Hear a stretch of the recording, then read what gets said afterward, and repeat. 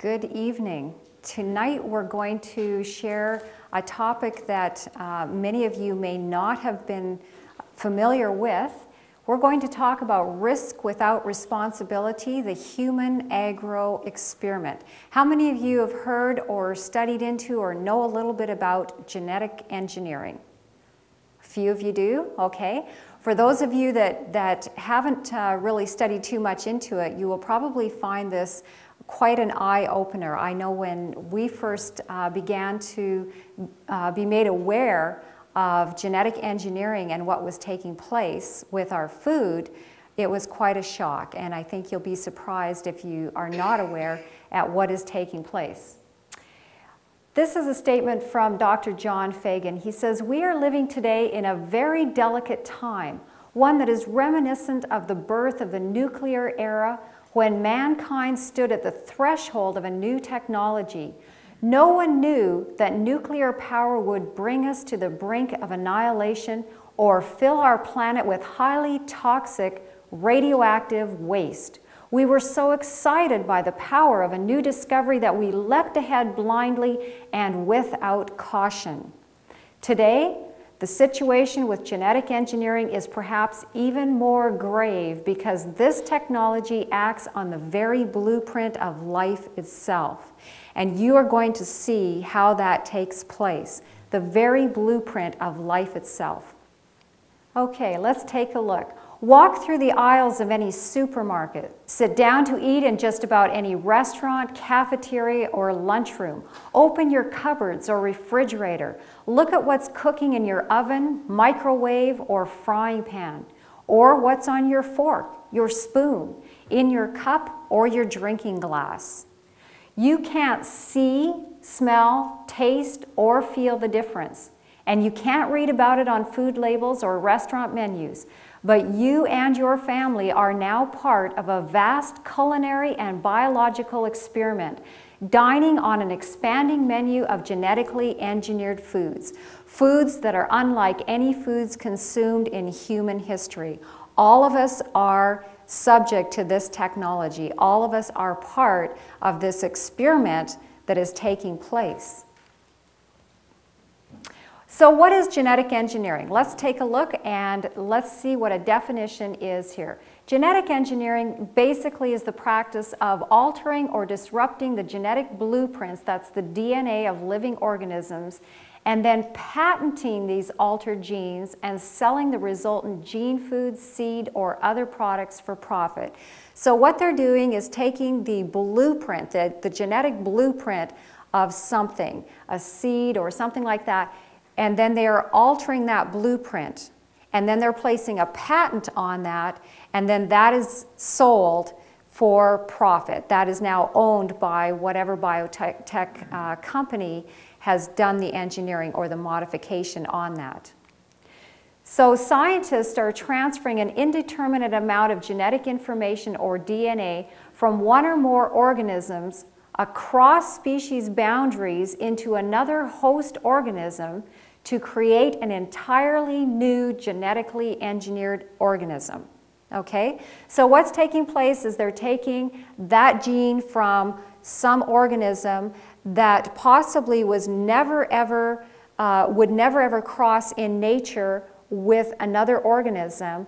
They're taking a gene from that, a lot of times it's across those species boundaries, and inserting it into another organism, into the DNA. That creates a new organism, something entirely new.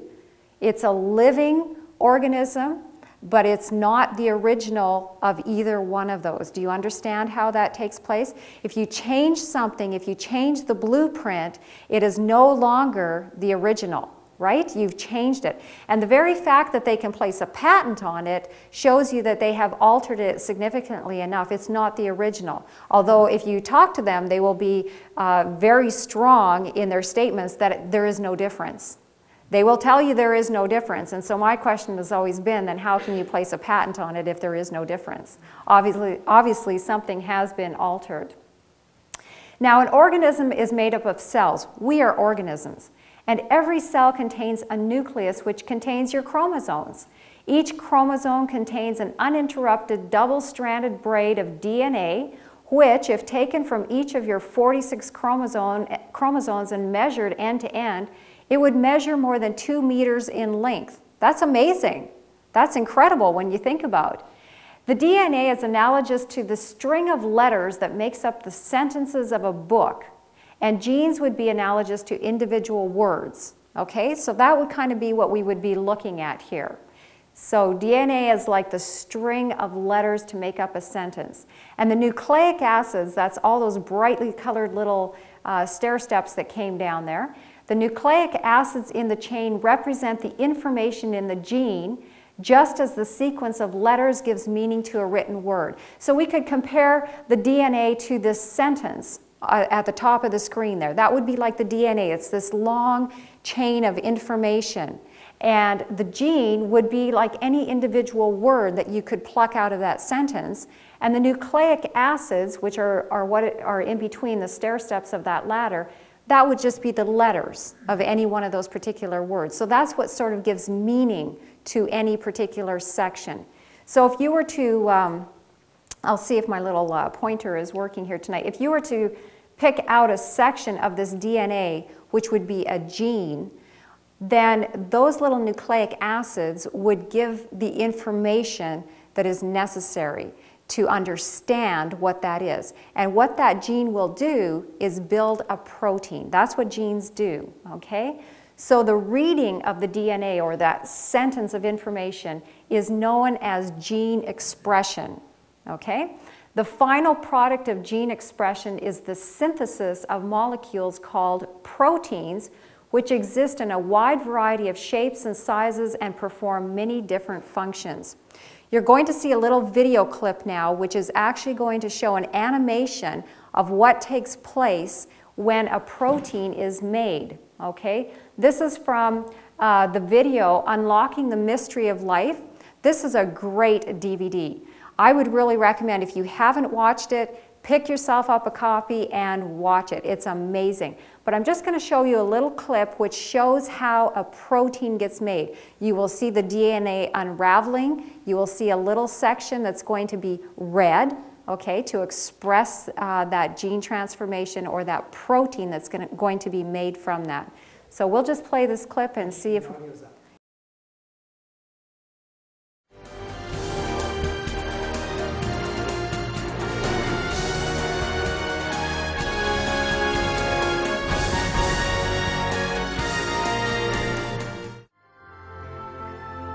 In the years since Kenyon's rejection of chemical evolution, science has revealed the details of an entire system of information processing that bears the hallmarks of intelligent design.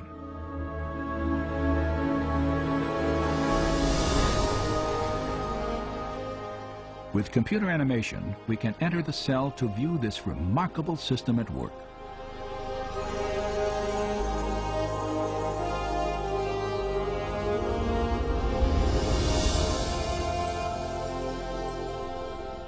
After entering the heart of the cell, we see the tightly wound strands of DNA, storehouses for the instructions necessary to build every protein in an organism.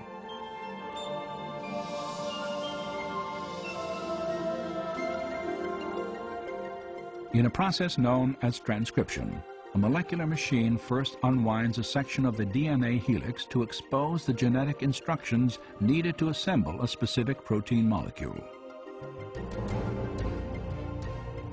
Another machine then copies these instructions to form a molecule known as messenger RNA.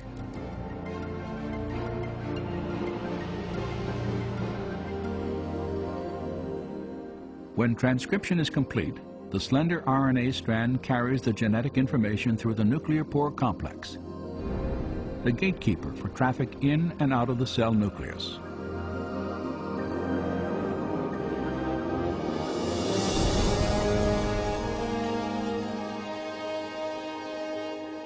The messenger RNA strand is directed to a two-part molecular factory called a ribosome. After attaching itself securely, the process of translation begins.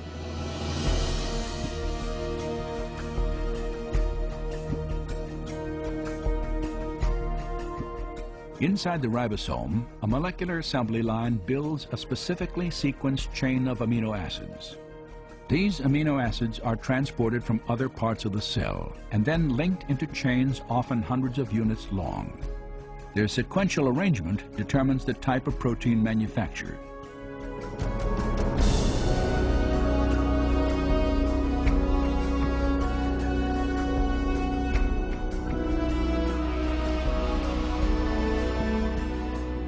When the chain is finished, it is moved from the ribosome to a barrel-shaped machine that helps fold it into the precise shape critical to its function.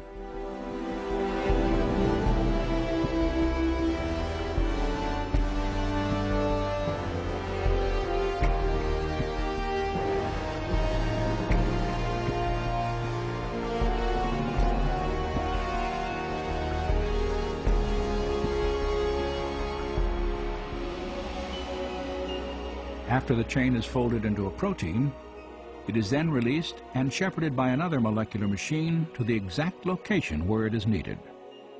This is absolutely mind-boggling to perceive at this scale of size such a finely tuned apparatus, a device that bears the marks of intelligent design and manufacture. And we have the details of an immensely complex molecular realm of genetic information processing. And it's exactly this new realm of molecular genetics where we see the most compelling evidence of design on the Earth.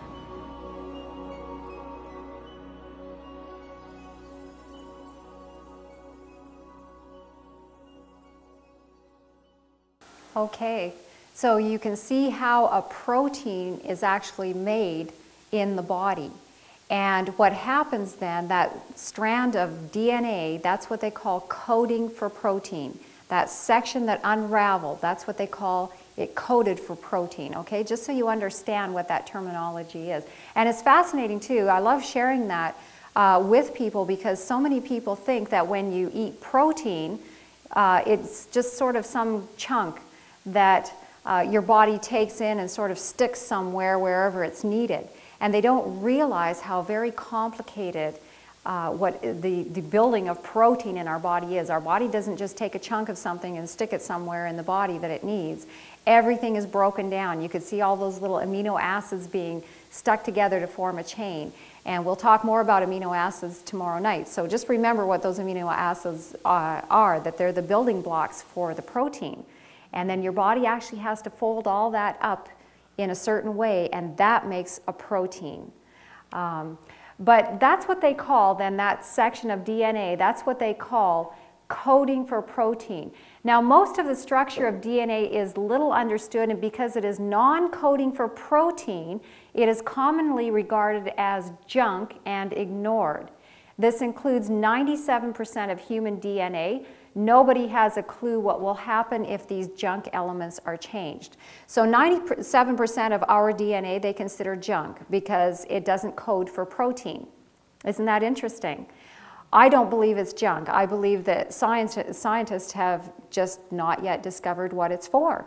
But God did not make junk in our bodies. Everything has a purpose. They just don't know what it's for yet. But the point is, no one knows what will happen if those junk elements are changed.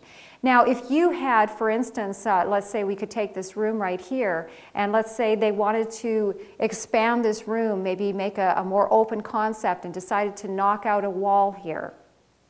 Do you think it would be important to understand what the ramifications of taking that wall out could have on the structure, the safety of the structure? You would need to know how everything was impacting each other to know what would happen if you were to make a significant change like that. That's what we're talking about here. If you're going to change something at the blueprint level, you need to understand what effect that will have on the overall structure, on the safety of the overall structure. And that is what scientists are doing. They are actually changing at the blueprint level that structure.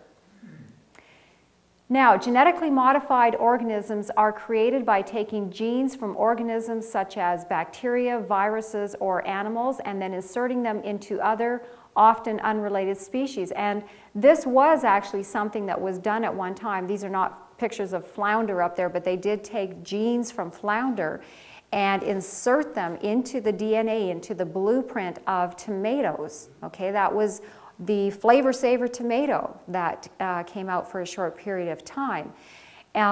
So that is what we're talking about. That kind of change would never occur in nature. You don't see fish leaping out of the water to mate with tomatoes. Okay, God has placed species boundaries there, right? That doesn't take place. And there's a good reason for it. We may not understand all of the reasons why those two organisms should not be crossed. But God has a reason and has therefore put species boundaries in place, okay? But this is what we're talking about with genetic engineering. Species boundaries do not exist when it comes to genetic engineering. So this is unlike traditional breeding. We're not talking about traditional breeding when we talk about genetic engineering.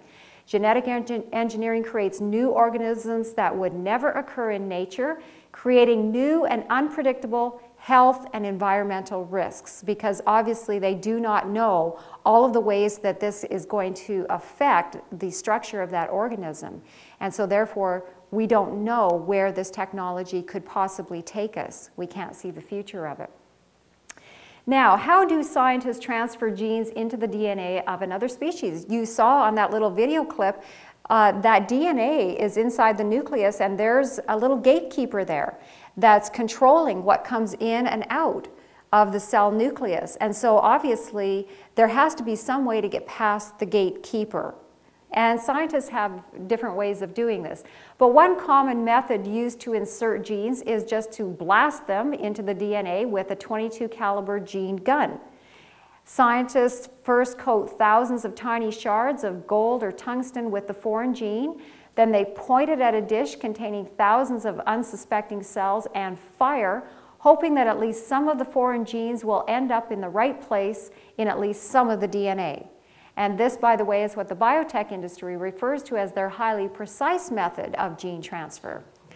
I would be interested to see what maybe some of the other methods that are not that precise are. Okay, so in order to get past that little gatekeeper, they're going to have to actually have something that can get in there. And they actually put together a whole package when they send a novel gene into the DNA of another organism. So they have something called a vector. You can just think of a vector as a vehicle, okay? This is the vehicle that's going to transport the package into the cell, into the DNA. And vectors are typically virus and bacteria. That's what they use. Because virus and bacteria have the capability of going inside. We know that the flu virus is something that travels easily. And we can get the flu virus very easily. It has a way of sort of hijacking that cell, getting inside, and then it starts replicating itself, and we get the flu. Okay? So they will use virus and bacteria because they have ways of sneaking in past the gatekeeper. They can get inside. Then they need something to turn this on, because not every protein or every section, every gene in that section of DNA is turned on to produce a protein. It's not all turned on at the same time. Different sections are turned on in different areas and at different times. So what they need is something to turn this on. It's called a genetic promoter, because once you get that foreign gene in there, something has to say, okay, start making protein. Does that make sense to you? Okay, so a genetic promoter, typically they'll use something like the cauliflower mosaic virus. This has nothing to do with cauliflower, so don't be afraid to eat your cauliflower. But it's just a virus, and that's actually a drawing of it right there. But it has sort of the shape of cauliflower, and that's why it's named a cauliflower mosaic virus. Then they have to have something that shows that that transfer actually took place. Because remember, they're pointing this gene gun at this dish of unsuspecting cells and firing, And then something has to tell them that that gene actually got inside the DNA, and this has now become a genetically engineered cell or organism, okay? So a proof of transfer is something that they use called an antibiotic resistant marker gene, antibiotic resistance marker gene, or the ARM gene. Basically what that is it's a gene that goes in that resists antibiotics. And so what they'll do is they'll then apply antibiotics after they've shot their genes at these cells. Then they'll use antibiotics. The cells that died are the ones that did not get the transfer. The cells that live are the ones that did. The part that worries me is anything that's resistant to antibiotics, because there may be a time and a place in your life that you may need antibiotics, and you don't want something that is inside of you creating resistance to antibiotics. Now, of course, the biotech industry has said that these genetically engineered genes and cells do not actually survive through the digestive tract. And we'll take a look a little bit later here, and you'll see that that's actually not the case. That's misinformation. They do survive the passage through the digestive tract. So this is the package that's going in when they genetically modify something. You've got your vector, your vehicle, your little virus or bacteria that's going to carry this in past the gatekeeper. Then you've got your promoter that's going to turn it on, typically the cauliflower mosaic virus. Then you have your antibiotic resistant marker gene that's just along for the ride now, because that was used initially so that the scientists would know which genes had been transferred. But that gene is still active, is still going along for the ride. So that's kind of the package going in. I want to share with you, this actually is from the U.S. Department of Health and Human Services Food and Drug Administration. This is what the FDA had to say in regard to the use of antibiotic-resistant marker genes in transgenic plants or genetically modified plants. I just want to share this because it's very interesting how they word things. But the FDA acknowledges that the likelihood of transfer of an antibiotic-resistant marker from plants to microorganisms in the gut or in the environment is remote. So they're saying it's remote, but they're not saying it's impossible. And that such transfer, if any, would likely be insignificant when compared to transfer between microorganisms, and in most cases would not add to existing levels of resistance in bacterial populations in any meaningful way. So that's what they're saying, nothing really to worry about. But then they say, nonetheless, FDA believes that developers should evaluate the use of antibiotic-resistant marker genes in crops on a case-by-case basis. FDA notes that certain antibiotics are the only drug available to treat certain clinical conditions. Marker genes that encode resistance to such antibiotics should not be used in transgenic plants. Very interesting. So they're saying it's very remote. Couldn't really happen. If any, it wouldn't have really any significant effect. But then they're saying those marker genes that encode resistance shouldn't be used. So I believe that there is a health hazard that is there. The extent of it, I don't know. How great it is, I don't know. But I think there is a health hazard there that we should be concerned about with the genetically engineered foods. Now, to understand the effect of an additional gene on an organism, it's necessary to know in detail all of the ways in which DNA can change and the purpose of all those changes in the life of the organism. And we talked about that.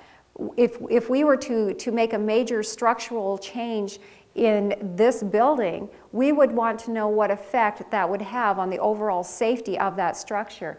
And it's the same with genetic engineering.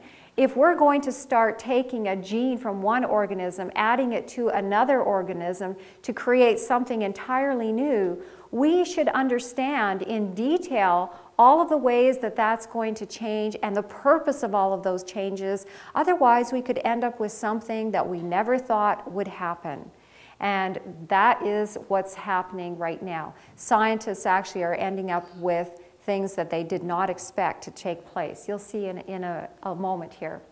Genetic engineers can cut and splice genes very precisely in a test tube, but the process of putting those genes into a living organism is extremely imprecise, inaccurate, and uncontrolled.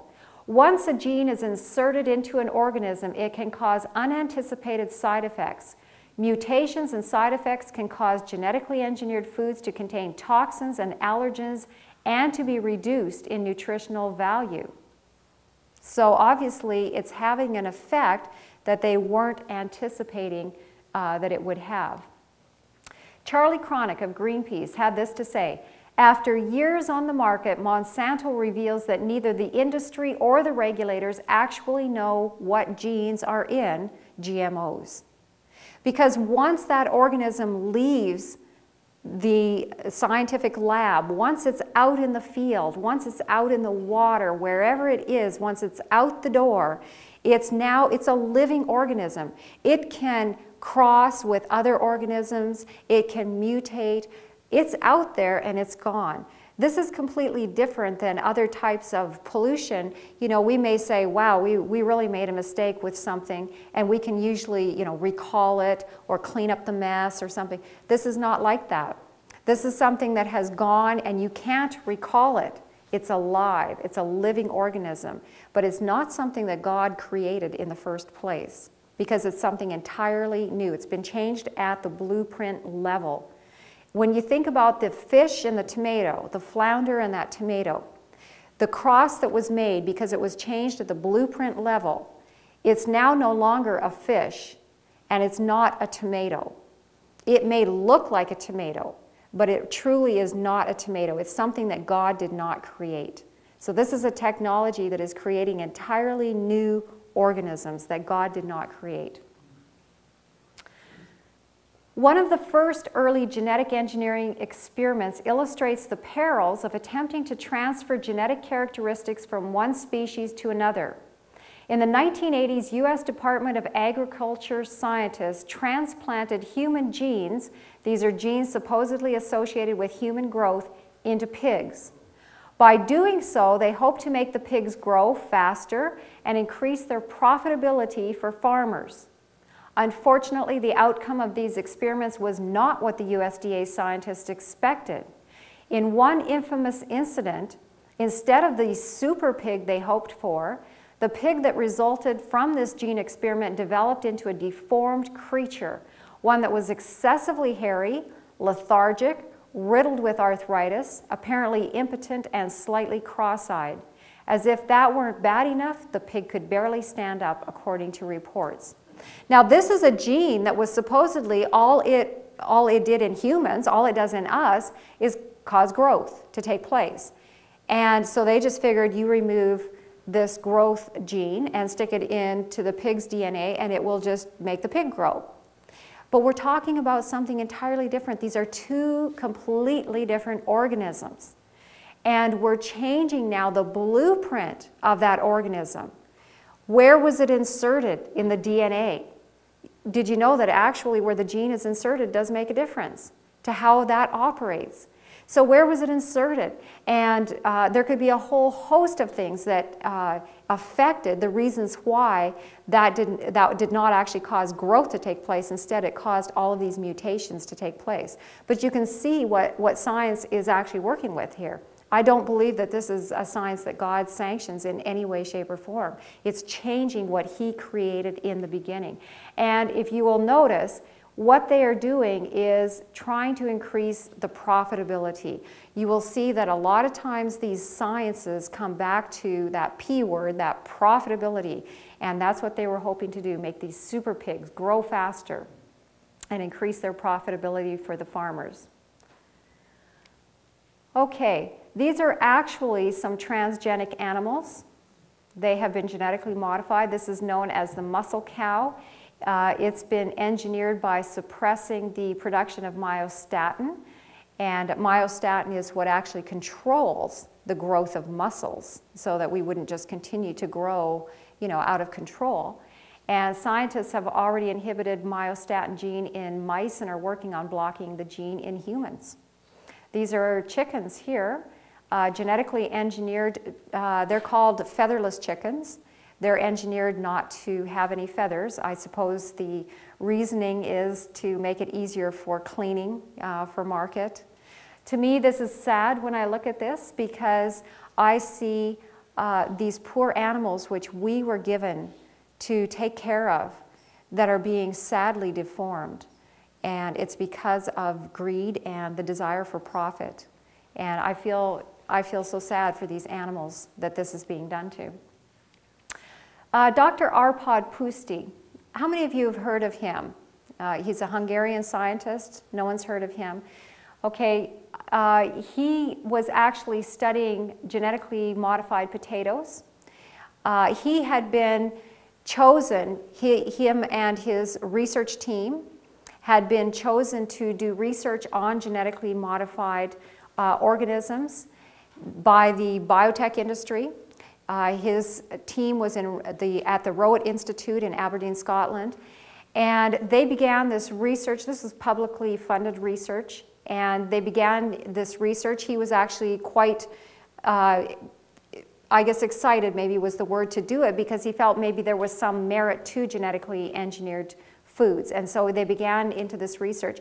About 2 years into the research, he came up with some very disturbing conclusions. And those conclusions, this was a publicly funded research study, and those conclusions were brought to the public's attention through the Institute. And for a couple of days, he was a hero. And then all of a sudden, he was fired. He lost his job. He was fired. His wife actually was a part of the team. She was a very well-respected scientist as well, was fired. All the research data was seized, confiscated, and he even had a gag order placed on him. Isn't that interesting? When you look, I'll show you very shortly what was the information that he was coming up with that the Institute felt was important that this was brought to the attention of the public. But it's very interesting when I see what happened. There was 2 calls that had come through from Monsanto to the director of the Institute, and he was fired. Very interesting. They do not want you to know what is taking place with this technology. They do not want you to be concerned about it. They don't even want you to think about it, which is why there has been such a strong resistance to labeling genetically engineered products and foods in this country. But he was dismissed by the Rowett Research Institute. As it says here, his research team disbanded, its laboratory work destroyed because of the controversial nature of their findings. He had his supporters. Around the world, scientists raised objection to what had taken place. He was a very well-respected scientist. I believe he had something like over 350 peer-reviewed articles that had been published. That is really significant. I mean, he is a very well-respected scientist, and he did actually, they did award him the Whistleblower Award from the German Federation of Scientists. That was in 2005. His gag order was released when there was hearings that had taken place, and I believe Tony Blair had to remove that gag order from him so that he could testify at these hearings. But it's very interesting when you see what took place when a scientist felt that it was important for the public to be aware of what was taking place. Biotech industry does not want you to know. So let's take a look at what he found. First thing that he found was that there are significant chemical and compositional differences between conventional and genetically engineered foods. There are significant differences. A genetically engineered, let's say the soy, is not the same as a conventionally engineered soy. Or genetically engineered potato is not the same as a conventional potato. They're different, okay? He also found that there are significant nutritional variations or protein levels in different batches of the same genetically engineered food. So for instance, if they're genetically engineering potatoes, one type of potato, between batches, there's significant nutritional variations. And he felt that this is because of the unpredictability of that gene splicing process itself. It's very unpredictable. But the one that really concerned me was this next one. There can be damage to the vital organs. What's a vital organ? What's an example of a vital organ in your body? Heart, you can't live without one. Liver, you can't live without one. Okay, these are vital organs. So damage took place to the vital organs and the immune systems. Okay, is your immune system important for keeping you well? Okay, we can't live without that either, right? So damage to the vital organs and immune systems of lab animals which were fed genetically engineered foods. In this case, it was potatoes. He found that it damaged vital organs and immune systems in these animals. Guess how long it took for that damage to take place? Any ideas? 10 days. 10 days. We're not talking months. We're not talking years. We're talking 10 days. A very short time for that damage to take place in these animals. That to me was very concerning when I read that. He also found that there is evidence that that cauliflower mosaic virus, that gene that's gene spliced in to turn that package on, okay, it's spliced into almost all genetically engineered foods, may be harmful to lab animals and therefore to humans. And this is what he lost his job for, is because he found this and felt that the public needed to know. Isn't that something? That will show you that the biotech industry does not have your health or best interest in mind at all. Now there's 4 main methods of gene transformation. You will notice with all of these methods that they are all invasive. And that tells me right away that this is not a technology that God approves of, because God's ways are not forceful and invasive. That is not the way our God operates. But take a look at these methods that they use of gene transformation. We talked about the gene gun. Okay, that was an actual picture of the gene gun that we showed you, where they point it and then they fire it and it goes into the cells. There's also something called whiskers. It's very similar. Basically what that's doing is they're using microfibers that are known as whiskers. These microfibers look like tiny needles with sharp ends, and the whiskers are coated with hundreds of copies of the genes, just like the gold particles in the gene gun. And then the tissue culture cells and whiskers are then suspended in a tube of solution and shaken vigorously. The tiny fibers stab the plant cells, potentially delivering the DNA into the nucleus of the cell without killing it. So it's the same kind of, very forceful type of technology to get that in there. Electroporation, very similar again. In this procedure, the cells are subjected to a brief electrical pulse, which causes a localized transient disorganization and breakdown of the cell membrane. And then that, of course, makes it permeable to the diffusion of the DNA molecules, and then what they're hoping is the vector DNA is going to be picked up by the cells. So it's a very forceful, again, very forceful technology. This last one here, agrobacterium, this is a plasmid that is widely used to introduce the DNA into the plant cells. It's in fact one of the most commonly used methods for transporting new genes into plant cells and ensuring their stable integration into the genome, and now used for many types of crops. This one is of great concern because it's causing some real red flags to come up with certain health conditions. And I'm just going to show you, as we talk about the dangers now in genetically modified foods, what this is actually causing. So preliminary findings are suggesting a link between Morgellons disease and agrobacterium. That's the one we just talked about, that's used in almost all GM foods. It's a soil bacterium extensively manipulated and used in making GM crops. And then they ask the question, has genetic engineering created a new epidemic? Morgellons disease. Anyone hear of Morgellons? Nobody's heard of it. I'll show you what Morgellons is all about. So the CDC, Centers for Disease Control in the United States, announced the launch of an investigation on Morgellons disease in January 2008, so we're not that far past when this happened. After receiving thousands of complaints from people with this bewildering condition, which it describes as follows.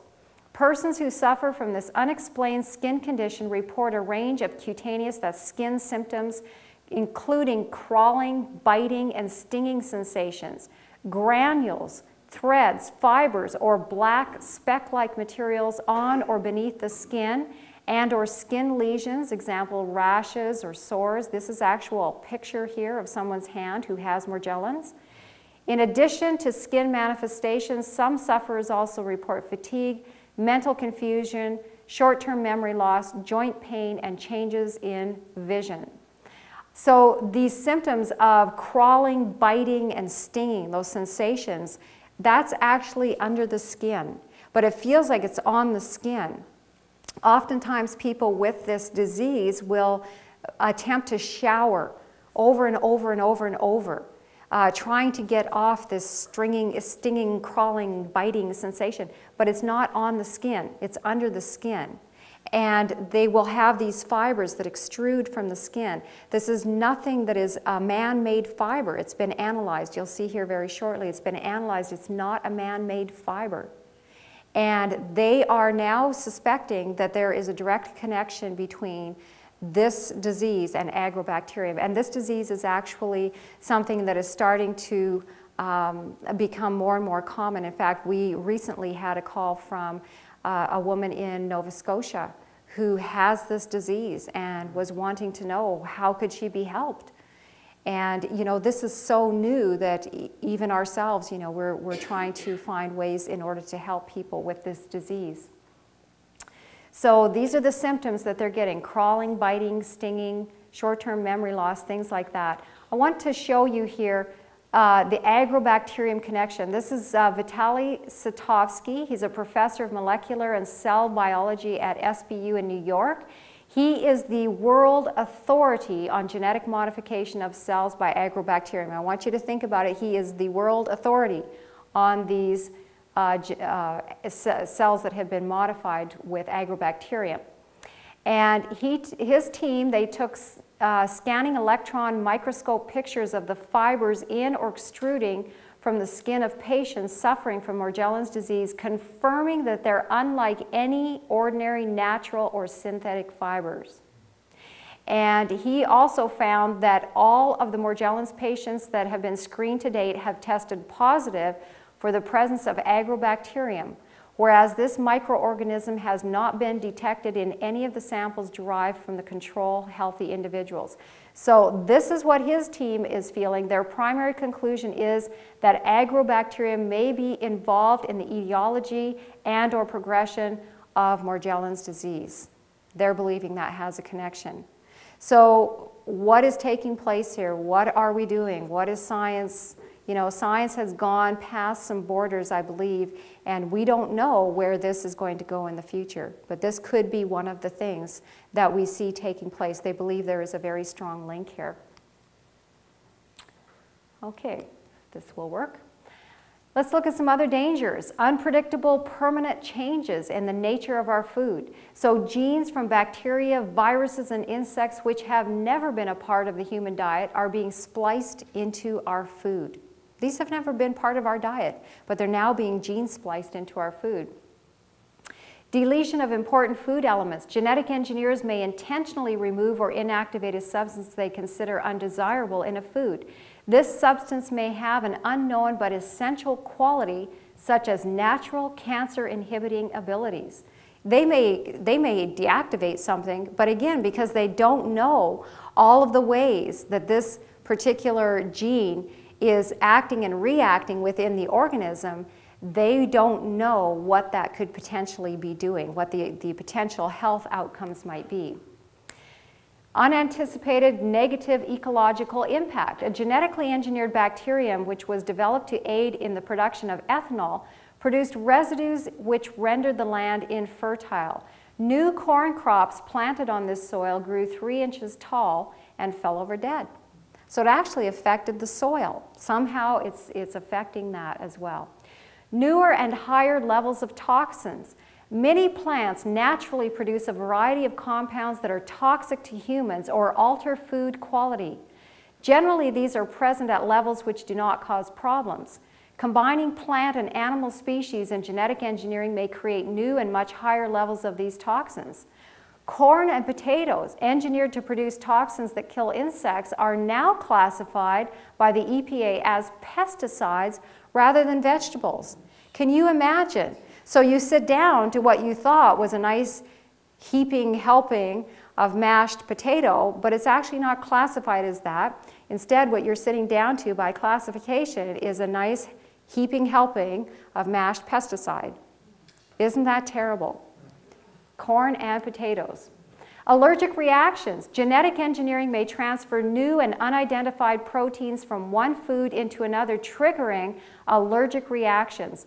Millions of people who are sensitive to allergens will have no way of identifying or protecting themselves from offending foods. And they believe that this is part of the reason why we see such an increase in allergies taking place, part of it being from this.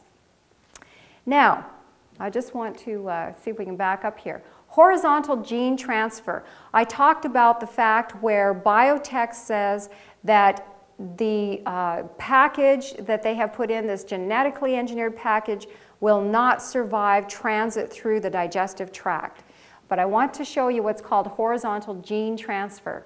In 2002, a study was conducted which was dubbed the world's first known trial of GM foods on human volunteers. I don't know where they found them. It wouldn't have been me. I would not have volunteered for that job.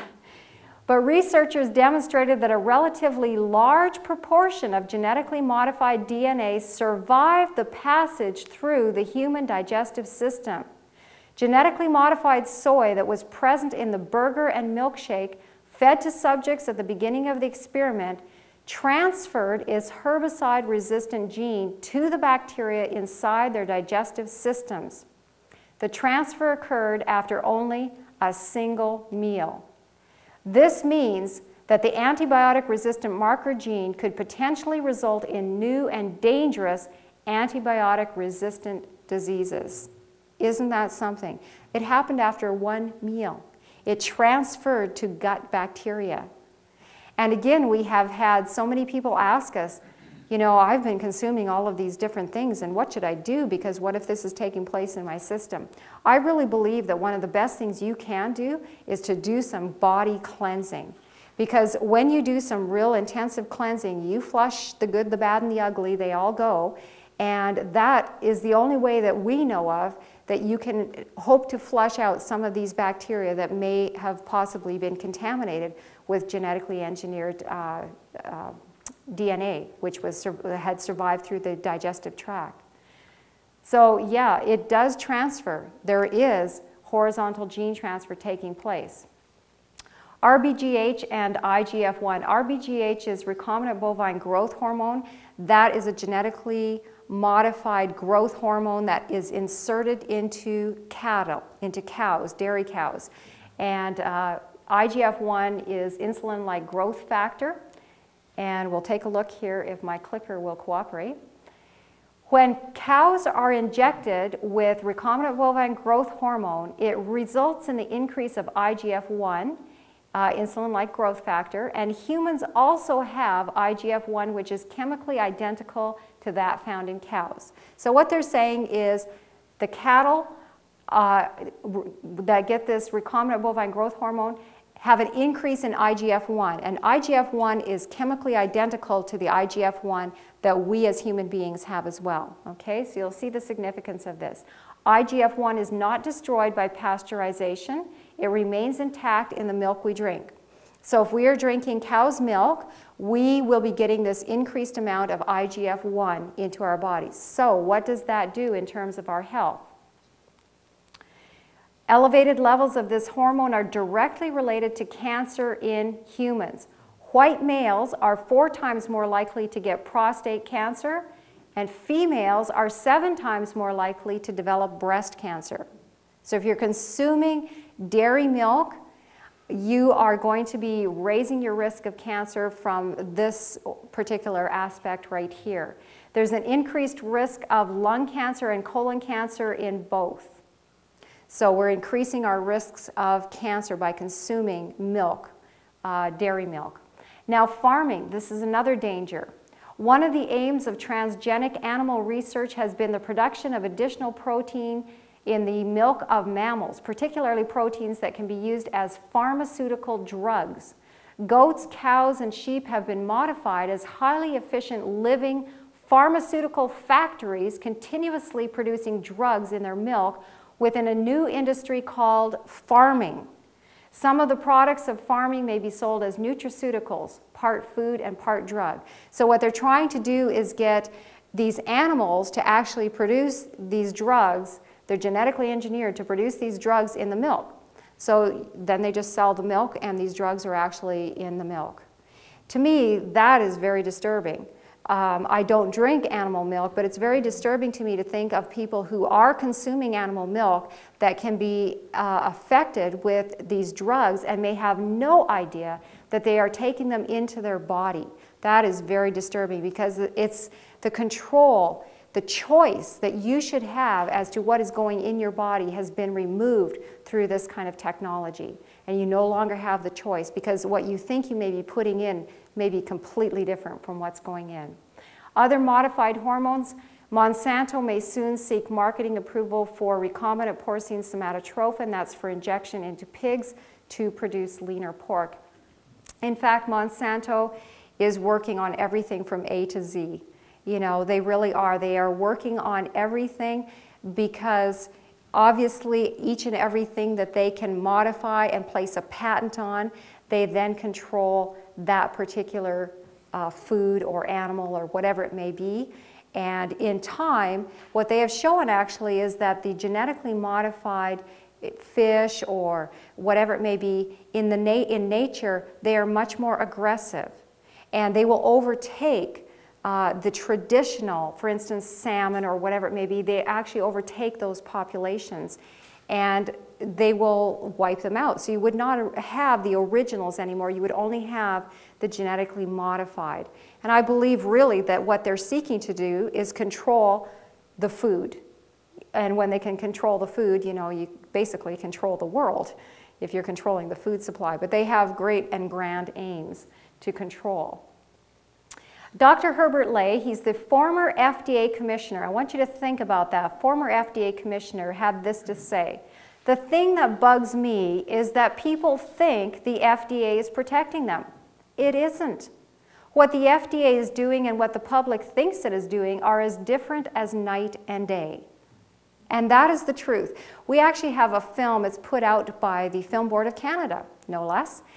It shows the revolving door that takes place between Monsanto and the government.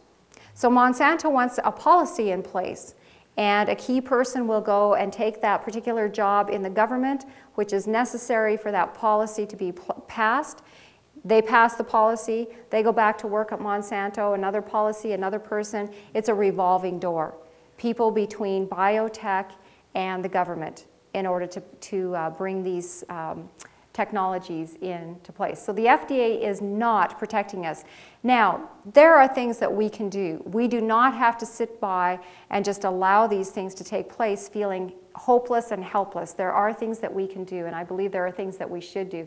First of all, buy organic foods as much as possible. When you buy organic, you support the organic farmer. When you spend $1 at the supermarket, the grocery store, at the farmer's market, wherever you spend your dollars, you're actually voting.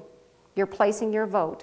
So if you want to place your vote for organic, then buy organic. And you will find that as organic moves in your stores that you shop at, that more and more, the manager of those stores will be sure to start bringing more and more of the organic in, because their goal is to sell. And they don't care really if it's organic or non-organic. What they want to do is sell, and they're going to bring whatever is going to be purchased, because they don't want to be left at the end of the day with a whole bunch of things that they have to throw away. So you can vote with your dollars that you spend on groceries. You vote every time you buy groceries. So as much as possible, and I say as much as possible because obviously everyone's budget is different, and maybe the area in which you're living, you don't have ready access to organic. But if you do and you can, then support the organic farmers. Ask your retailer to stock organic and non-GMO foods. That can be a very interesting experiment right there, because when you talk to your retailer about stocking non-GMO foods, they will probably give you a blank look. They will have no idea what you're talking about. Because here in North America, we've sort of stuck our heads in the sand and thought, well, the government will take care of us, and never allow any technology to come in which would be harmful to us in any way. And so we've sort of ignored the whole thing about genetic engineering. I've actually tried this in the grocery store. I've gone in and I've talked to the person that was stocking the groceries, and I've asked them, you know, are these tomatoes here, are these genetically engineered or are these non-GMO? And they'll look at it and say, well, you know, they look all different, so they are not genetically engineered. And I'll say, well, with genetic engineering, you can't see, smell, taste, or feel the difference.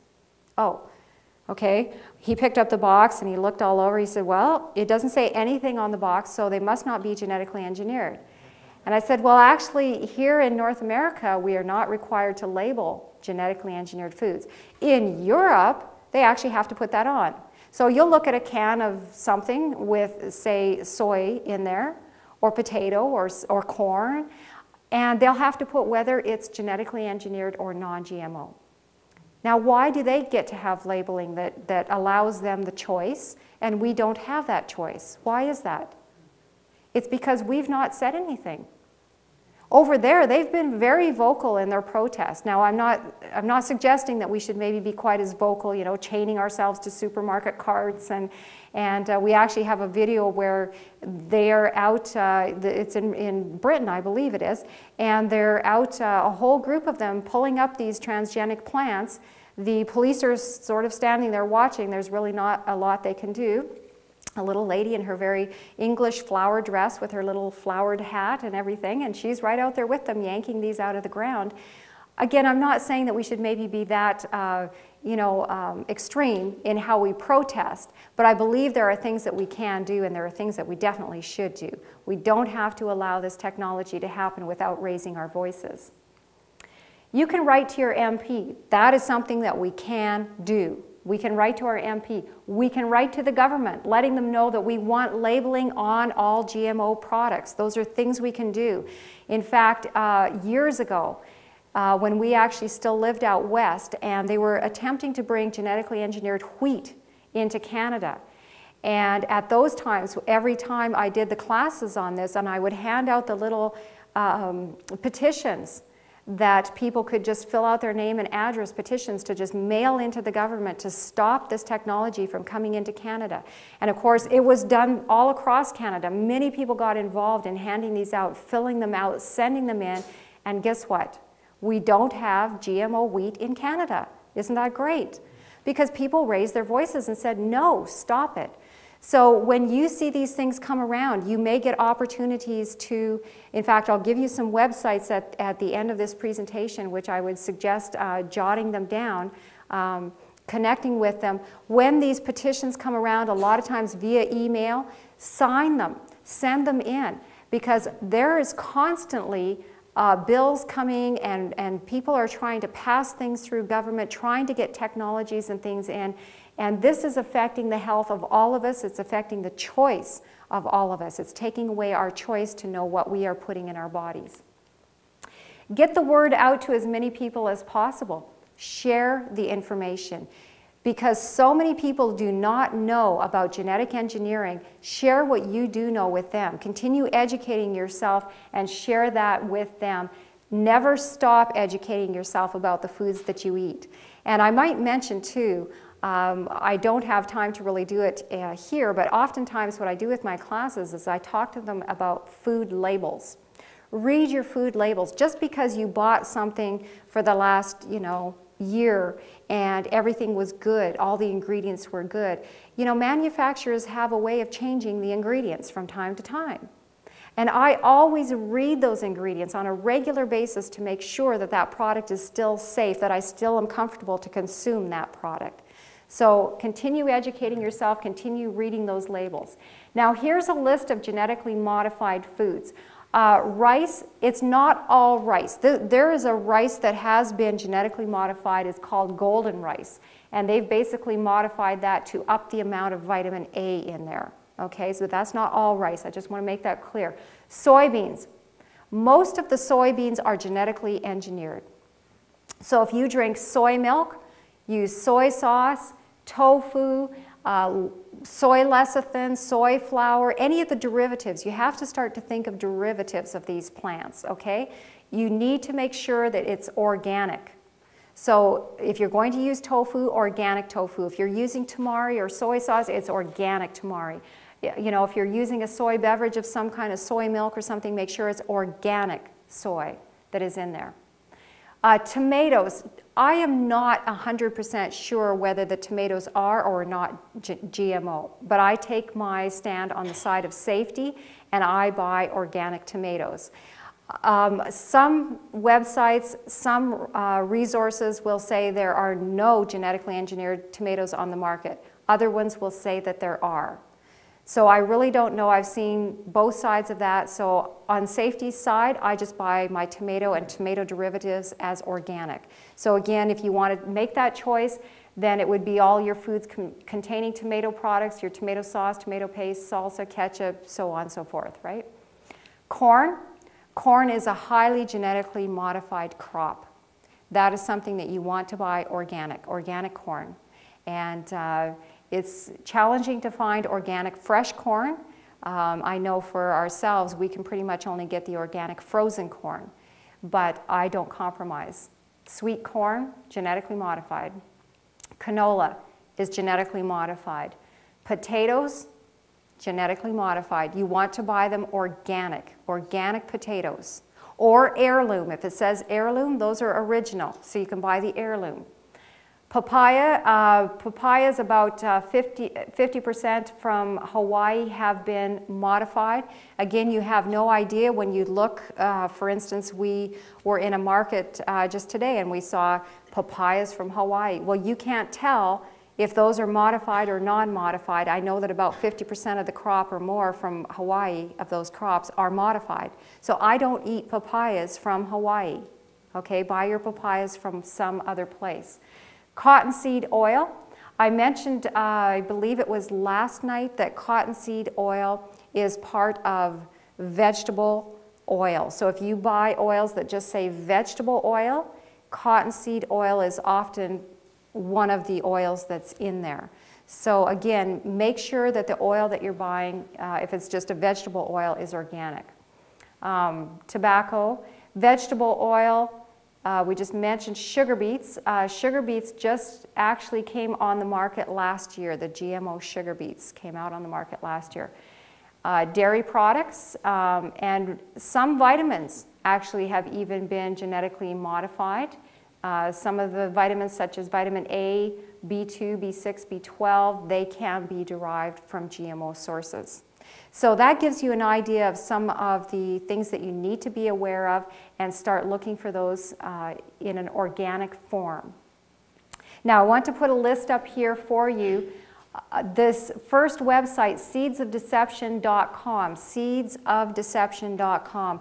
I highly recommend you to get on that website and sign up for Jeffrey Smith's newsletter. Jeffrey Smith is probably the leader out there and has been for years and years in working against genetic engineering technology. He's written books, DVDs, he travels extensively, he speaks extensively, trying to stop the technology, trying to educate people to make them aware. And he has a free newsletter you can sign up for, and he will keep you up to date on the latest information that is taking place. So things that are happening right as we may be speaking even, the most current information on genetic engineering, he'll keep you up to date on. Another good website is thecampaign.org. Jeffrey Smith's book, Seeds of Deception. I highly recommend that book. It is excellent. It will tell you a little bit about the story at the beginning of Dr. Pusti, and you will see what actually took place with that. Excellent, excellent book. A couple other good books, Genetically Engineered Food, A Self-Defense Guide for Consumers, and Eat Your Genes, How Genetically Modified Food is Entering Our Diet. So there's some other good books. There's other great books out there now as well on genetic engineering. And I would say pick the books up, read them, educate yourself, know what's taking place, because it's only as we are educated and know what is happening that we can take steps then proactively to help prevent this technology from carrying on, or to protect ourselves even from, as much as we can, from being exposed to it. So I hope this information has been helpful for you. I hope it's going to help you. Again, don't be discouraged. Don't be overwhelmed thinking, oh, what am I going to eat? You don't have to stop eating potatoes and tomatoes and corn and soy. Just choose organic instead of genetically modified, to choose them organic instead of conventional, be on the side of safety. Thank you.